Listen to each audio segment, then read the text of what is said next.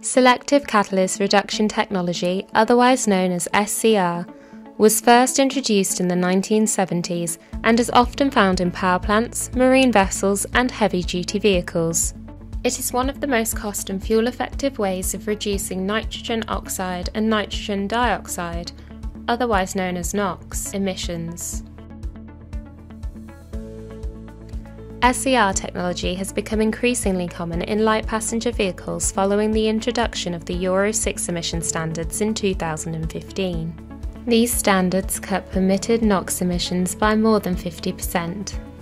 SCR technology can reduce a vehicle's NOx emissions by up to 90%, while also reducing hydrocarbons, carbon monoxide and particulate matter emissions. SCR technology injects a liquid reductant agent through a special catalyst into the exhaust stream of the vehicle. The reductant is usually automotive-grade urea, commonly referred to as diesel exhaust fluid or DEF. The most common brand of DEF is AdBlue. The exhaust systems of vehicles equipped with SCR technology vary. Regardless of the design of the system, they will all apply the same principles, which are their oxidation, reduction and filtration supported by DEF injection into the exhaust stream are necessary to treat the vehicle's tailpipe emissions. For example, untreated diesel exhaust gases produced by internal combustion may travel from the engine to an oxidation catalyst. This facilitates a reduction in hydrocarbons and carbon monoxide, plus oxidation of nitrogen oxide to nitrogen dioxide. DEF may then be injected into the exhaust, upstream of the SCR catalyst.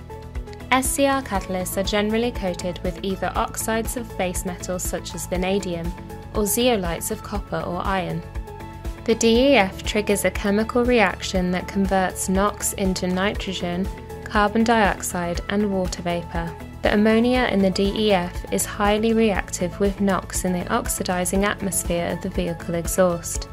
This is where the selective part of the name comes from. The chemical reaction that takes place is known as a reduction, hence the name selective catalyst reduction.